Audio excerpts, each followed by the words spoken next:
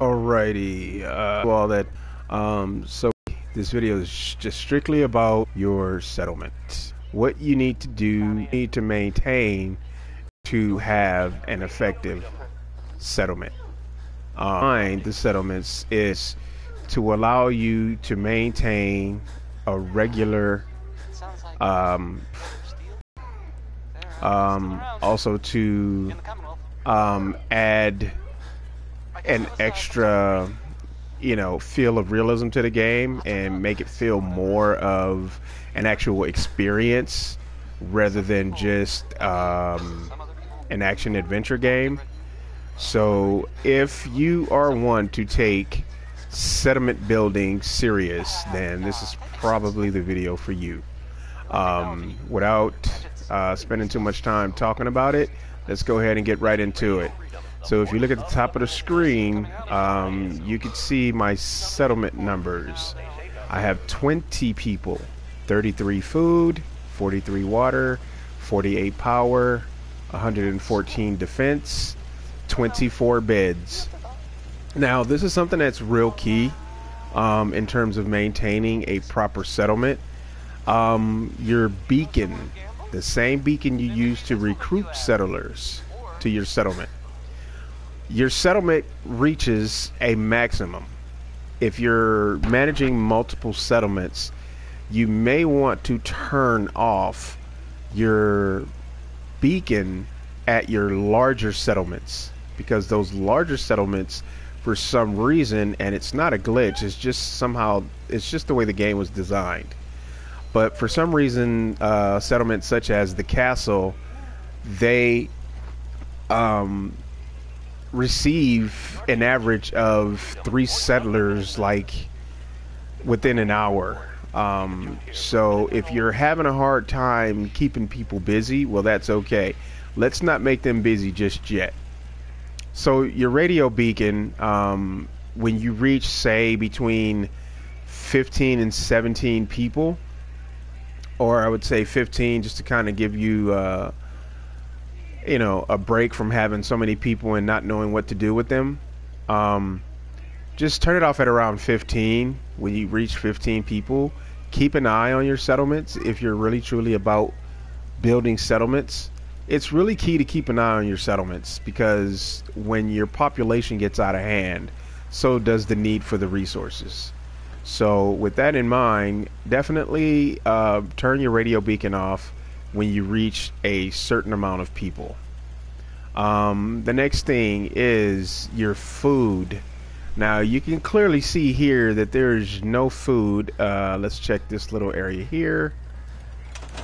Yeah, we got a slight unnecessary party going on here. Anyway, you can see here I built a fort within a fort, basically to protect the radio man, and to protect the artillery, and to also protect the generators.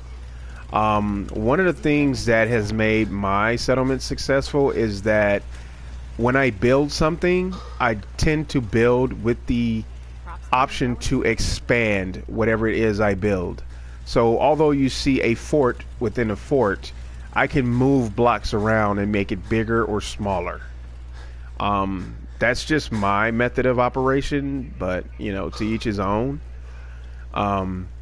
So we got that part out of the way, but back to the food. So if you come up here, I eat food along the ridge of the tower perimeter. So obviously there's no way for anybody to attack from down there. So as you can see, the food is protected, and there's a iron grate right here. And obviously there's only one entrance into the place. The interesting thing about the food, other than mut fruit, you can see that it says produces 1. Each settler can grow and maintain up to 6 separate pieces of food. So if you have anywhere from, say, 15 to 20 settlers, I would put at least 6 people on food, and it's really not hard to maintain. It's easier to maintain a bigger settlement than it is to maintain a smaller one. because a bigger settlement, you have more people to work with and you can get a lot more done.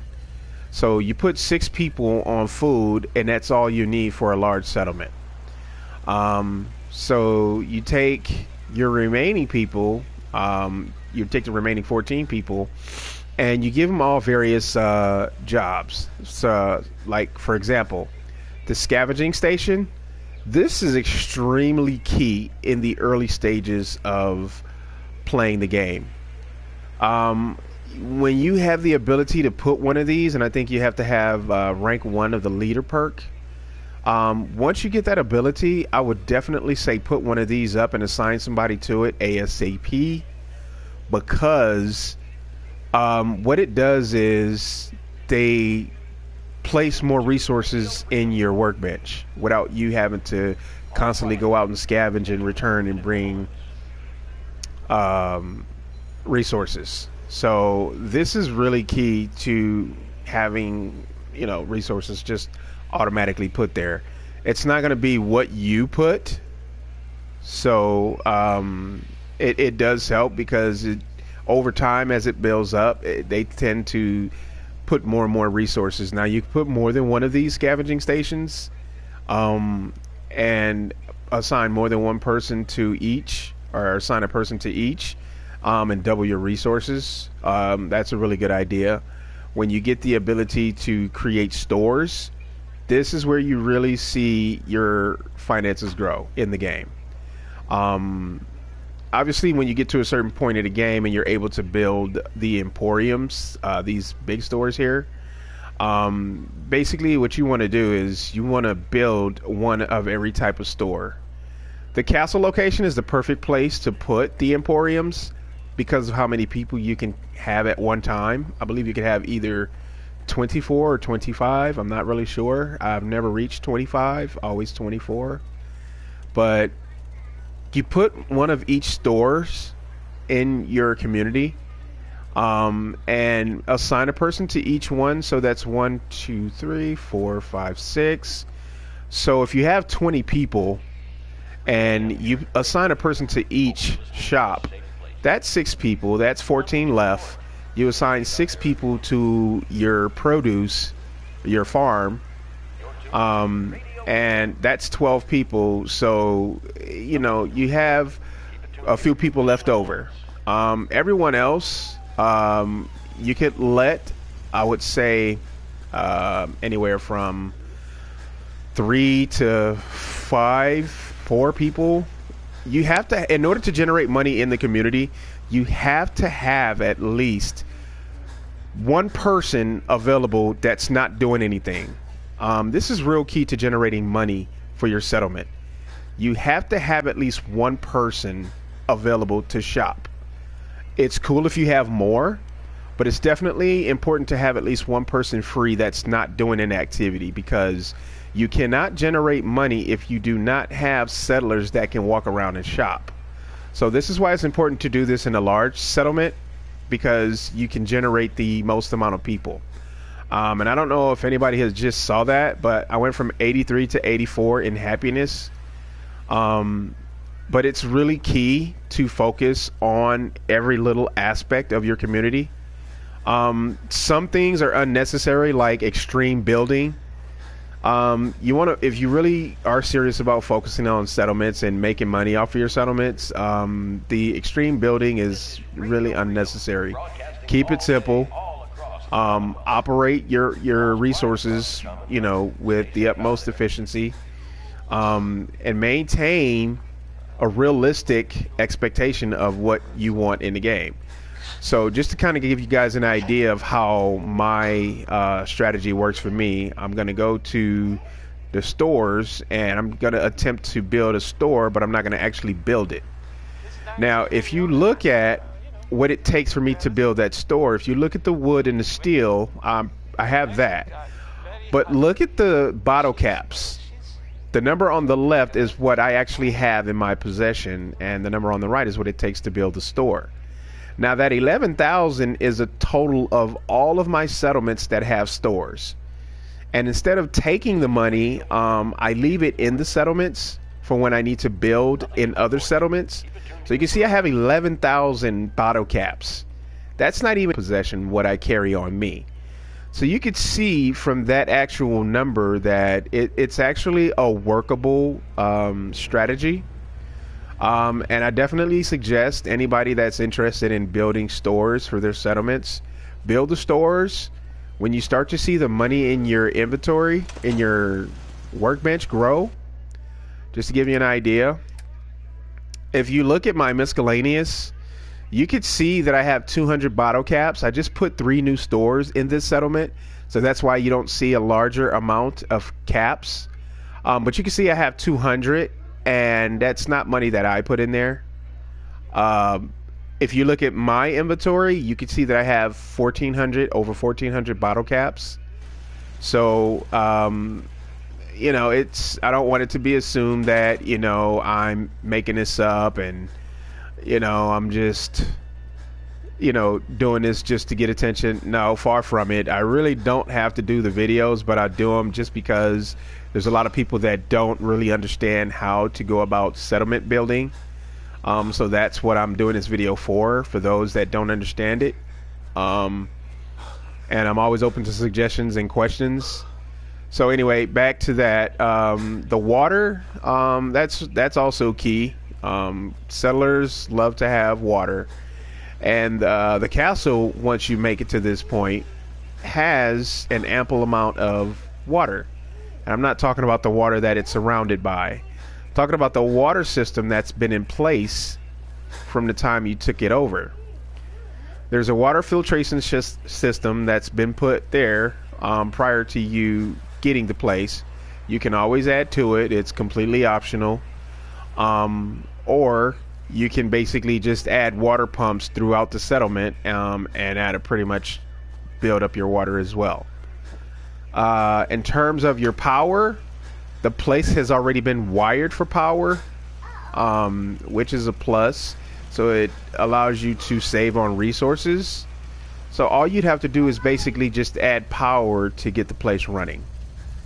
And you can see here that I've added a couple of big generators, and I just basically attached a power line to them and added them to the wiring system that's already in place.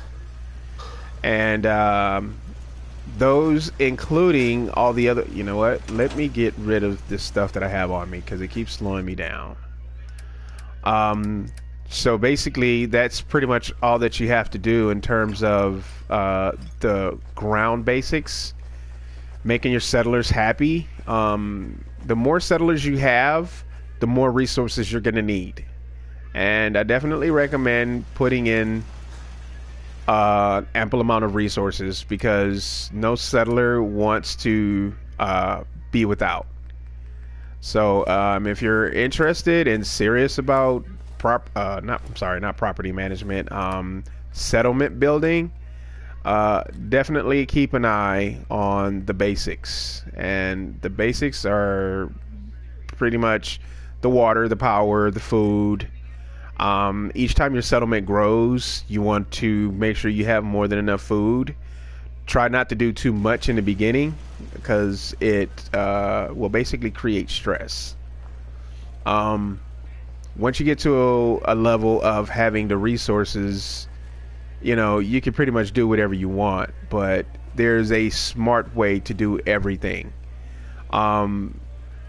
Sanctuary for me and the castle are my primary destinations for resources. There's a scavenging station, this little guy right here, that puts resources in your workbench. I would definitely say have at least 2 of these, because it doubles the resources that they put in the workbench for you. And occasionally they'll put stuff that you're looking for and not easily found in the wasteland. Such as copper. They might put things like an alarm clock here and there. But for the most part, your average necessities for your settlement building. That's what those are good for. You need the medic perk in order to open up the clinic. Once you're able to get to this point of the clinic, the maximum store, and once you assign somebody to this, they're able to cure you. They're able to cure your addictions, your radiation. They're able to sell you specific items that you can use to heal yourself, or while you're out in the wasteland, you can take away your addictions. So that's key. Also, too, another reason why you'd want to have the big stores in a big settlement is because when you get to a level in the game where you can persuade people, you can actually hire professional traders who will come and operate your store and also bring with them some very rare and very unique items. So this is why it's good to have one of every store, because you can have one of every type of professional trader operating your store. Okay?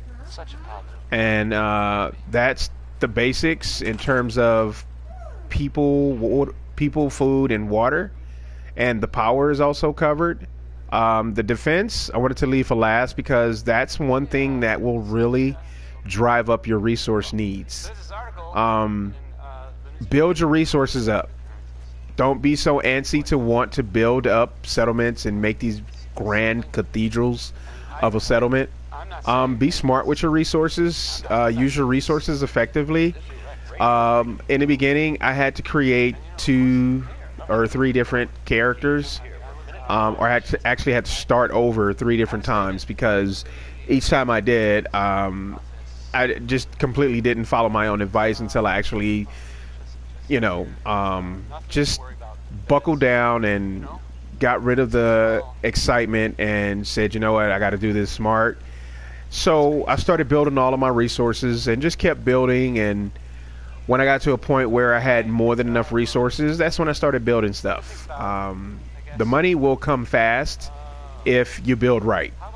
So with the castle, it was important. It's important areas. It's a strategic location. And this place will be attacked, and attacked hard, by all types of enemies. Haven't been attacked by Murlocs or flying bugs yet, but ghouls, raiders, synths, super mutants, they have all hit the castle.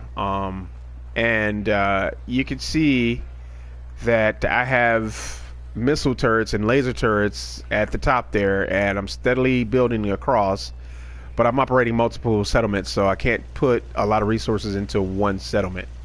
The guard tower there, first line of defense. The tower up top, second form of defense, and then I have my primary defense, which is my turrets. And then if they happen to make it through the front door and hit this tripwire, they're going to run right into old Flamer there and get toasted. And once they get past that, if they do get past that, then you have missile and laser turrets here, and I'm still building on that. And you have machine gun turrets here. So this place, okay, without a ladder, how'd you get up there? Anyway, with the right amount of settlers, you can have this place up and running really smooth. If you only use your resources properly. Here's a artillery striker, or artillery cannon, however you want to call it. I have one here, guard post here, and you should be right there, buddy. I have another guard tower there. You can see over there in the distance I have another artillery striker, another guard tower here. So this place is extremely defended, and you can see from this point what the inside of the castle looks like. So basically I have a fort within a fort, and everything that I put here is interchangeable, meaning that I can basically change the composition of this at any given time. I can make it look completely rectangular, or I can make it look octagonal, however, but the purpose is to protect the radio man so he doesn't have to leave his post. Because for some strange reason, I've heard a lot of stories about the guy having to get off the radio to fight, and for some reason he won't get back on the radio. So to keep him from being attacked, I have him completely blocked off, and there's only one way to get in there to try and attack him.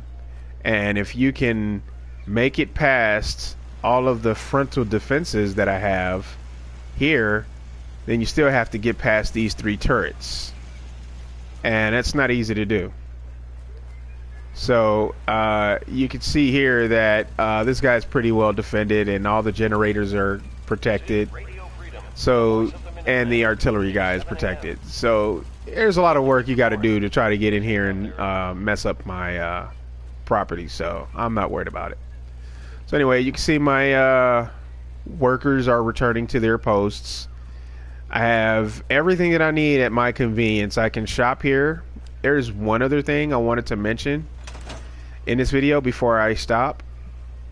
If you talk to a settler that's manning an operation tower, I'm sorry, manning a business tower, I'm sorry.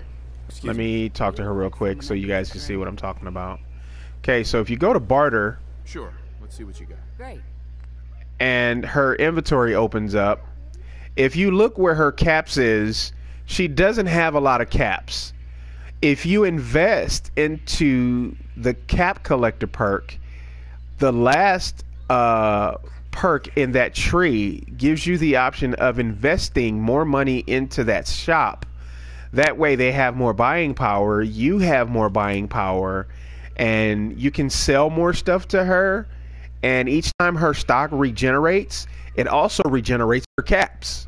So I actually haven't done it with her because I just opened this store. So let's do it with her to give you guys an example of what I'm talking about. So I'm going to hit R1 to invest. Invest 500 caps. Okay. So her initial cap was 312.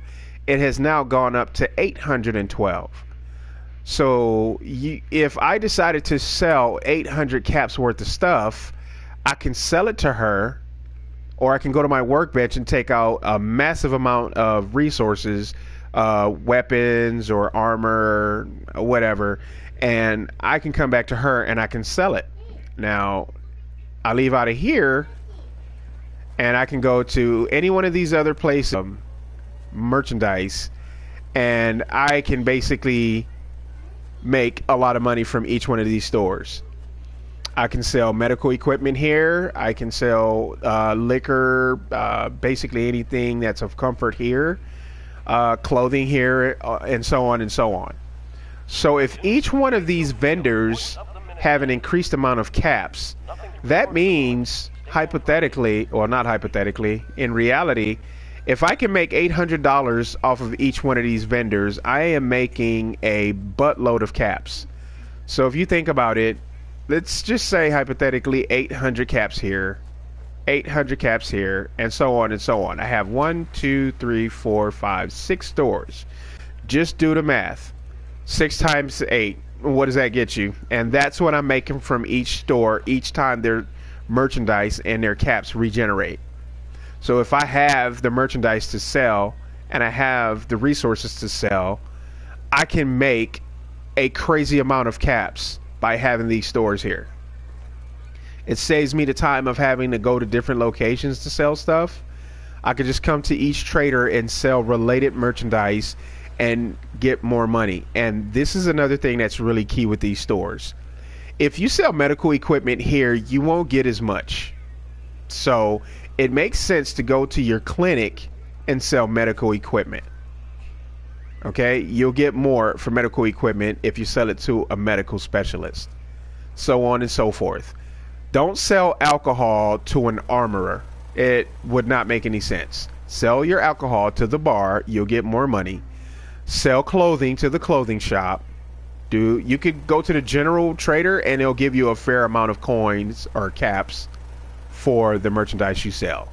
But if you go to the individual shops and you sell the individual shops related items, you get more caps for those items that you sell. So if you do the opposite, well, you know, you're not really going to see a benefit, but that's how you want to maintain your caps. And again, if you look at if you look at if I wanted to build a store, another store, if I just wanted to add more stores, you can see again I have more than enough caps because I have caps related to all of my settlements. All of my settlements have a resource that makes caps, and instead of taking all those caps out, I leave them in the communities. That way, if I build in that community, I can just build from the caps, the collective caps from all the communities. So again, that's not including what I keep on me. So that's a really good way for you guys to make money off of your settlement. And this is just one settlement. I have similar setups at some of my other larger sites like Sunshine Trading Company, Sanctuary. I have the same exact setup. So whenever I build new stores in the settlement, I'm gonna make the caps back. So this is your primary breadwinner right here. This is where you're gonna make your money. And again, having these little resource stations like my man here is working on, each time he works on that, he generates resources for you. And if you have at least 2 in your settlement, you're gonna get double the resources. That doesn't include what you're bringing in. Of course, you're gonna go out there and find the specific resources that you need. But if you guys think about this, if you come to your trader, right? If you have a trader in your settlement, okay, you go to her and you need specific resources. Instead of going to outside vendors which charge you more, go to your companion. I mean, not companions. I'm sorry. Thanks, Treadle. I appreciate it. Go to your settlers that are operating your shops, and you go to her junk, and you see all the stuff that she's carrying. This is everything you need to make your turrets, to make, your furniture. This has everything in it. So when you get to the point that you can build the bigger stores, build them the first chance you get, because she carries everything. I mean, every single thing you can imagine, she carries it. And when you invest into your shops, that allows them to carry more stuff. It benefits you. It benefits you to the greatest. So I have 929 caps on me. She has 945 caps in her shop. That's just that one shop. I just built these 2 stores. So if you go to this guy, he doesn't have the amount of caps yet. I'll take a look. Sure. So if I go to barter, because I have the cap collector perk, I have the ability, because I have the cap collector perk maxed out, I have the ability to invest into the shop, which would allow him to sell more items and also buy more items. So if I hit invest, I'm going to invest 500 caps into his shop. So now his cap total just went up to 944 from what it was previously. So now I can go out in the wasteland, find a whole bunch of stuff, come back to him and sell everything to him and make that 944 caps. I don't have to worry about him not having any more money because his caps and his resources will regenerate. And you can look and see, I didn't put anything in his inventory. This is everything that he had when I created the shop. Leaded shadow chess pieces and everything that you sell to him, he then turns around and sells those items. So, it's like having a reserve of the stuff that you would normally take off of gunners and stuff like that. But every so often when you buy something, his stock regenerates. So you can see from the investment that I made into this shop, he now has more money. So that's just that one. And then if I wanted to, I can go to the workbench and take out more money to open up more shops, but that would kind of defeat the purpose of what I'm trying to do. So, it's important to really manage your settlements, manage your finances in your settlements right, because this will not be possible to do if you're squandering your resources. It takes a lot of patience. It takes a lot of time. but just be patient. Invest into your perks. If you look at my perk tree, the medic perk, you only need the first rank of the medic perk to be able to open up the shop. The gun nut perk, no, that's not necessary for it. I'm sorry. I meant to show you something else. The local leader perk. You want both ranks of that. The cap collector perk. You can see the final rank. It says you can now invest a total of 500 caps to raise a store's buying capacity. So it basically just means that when they renew their stock, they can actually purchase merchandise too. If you assume or use your imagination for a minute, let's say you buy stuff from a store, they have to restock that store. When they restock that store, the next time they restock it, it could be better items than what it had the last time. So it's a good idea to constantly keep making money, doing your side quests, doing your main quests. When you make money, go back to your settlements that have shops and invest into them. Because when you buy from them and you also sell back to them, it keeps the money in your communities. You go to Diamond City and you spend money there, that money's not coming back to your community. So it defeats the purpose. The whole purpose of the settlements is so that you don't have to be out there in the wasteland or go to your special place and don't have nothing to call your own. So what good would it do you to have 50,000 caps? I have no idea, because once you build the maximum in all your settlements, there's really nothing else to build. But if you wanted to basically break a settlement down and destroy everything and just rebuild, that would be possible. You know, it wouldn't take caps to do that, just resources. So your resources are key. It's very important to focus on your resources, because effective resource management, it means that your settlements are going to run really, really good. I've watched a lot of videos where guys are building big, building tall, building wide. It's not necessary if you want to maintain an effective settlement. I am not one to, you know, some of my settlements are aesthetically pleasing, and some I just focus on settlement happiness and making sure that they have what they need. I just did the basics for the castle, built up the walls, and just put defenses and put things where they needed to be. My radio man is protected, the artillery cannon is protected, and that's my basics. That's all I need. You can see the 3 turrets that I have guarding the front door. That's backup to the backup. You can see the turrets over there to the right, which are backing up those turrets right there. So if we go down here, for anyone that may have joined, you can see I have a flamer here, tripwire here, the guard post here, and you can see my defenses up top there. So I'm not trying to do a whole lot, because I just want to do the basics. I want to make sure my settlement is happy. And if you're focusing on the settlement happiness, doing the right thing is going to keep your settlers happy. Most definitely. So I definitely recommend making sure that, one, you have more beds than settlers. Even if you have more settlers than beds, still you want to have more beds than settlers. Water and food are your 3 most important things. If you just use one small generator, your settlers are happy with whatever power you give them. Little things like, I'll show you this right here. Little things like this right here makes all the difference. And one key thing you'd want to do, if you hear settlers say, my back hurt, my feet hurt, everything hurts, that means they want a chair. That means they want something that's going to take the weight off of their feet. Don't overlook that.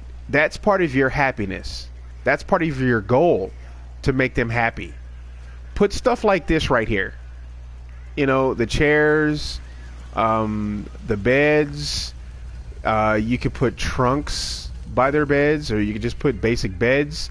Lighting in a room is good. Nobody wants to sleep in a dark room. Well, at least on the game, that's how it's supposed to be. you know, most of the lighting was already here with the exception of, say, that, but these lights here were already here. All I needed to do was just run power, and that's basically it. It doesn't have to be as plain as this. You could put pictures on the wall, but I'm kind of at my settlement limit in terms of building, so I can't really put too much more. I had to cut back on some stuff. This is probably going to change. I'm going to make that a little smaller just because I want to add more stuff to the settlement. So this is another reason why you want to effectively use your resources, because when you look at the top, you see that yellow bar where it says size. That means I'm close to reaching my size limit. So that means that once I get all the way to the end, that means I can't build anything. I have to start destroying stuff to put other stuff in. It's a headache, it really is, because there's no point in designing a game that allows you to build these big establishments and you can't build to the limit of the establishment. You know, you got settlements as big as this, but you can't put stuff that's as big as the settlement in it, so it's kind of retarded.